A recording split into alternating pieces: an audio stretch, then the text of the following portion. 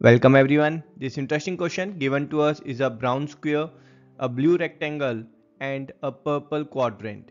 The length of this red line segment that's 4 centimeter.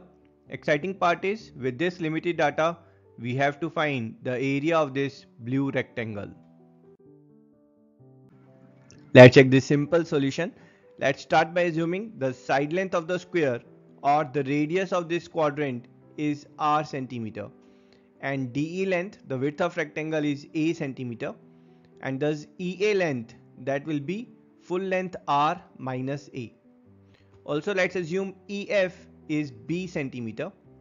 Now in this right angle triangle, applying Pythagoras theorem, we'll get a square plus b square is 4 square. Now let's join FA here, and this is the radius of the quadrant and thus it's r centimeter.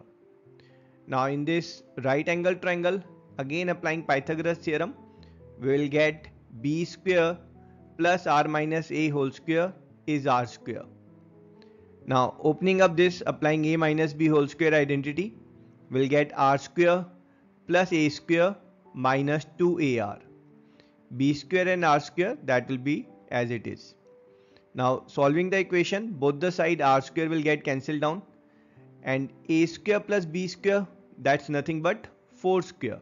So replacing this value, we'll get 4 square minus 2ar is 0, or 2ar is 16 and a times r, that is 8.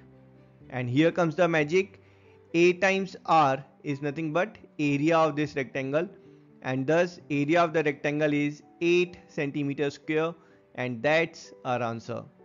I hope you enjoyed the solution. I will see you in next video. Till then, tata, bye bye.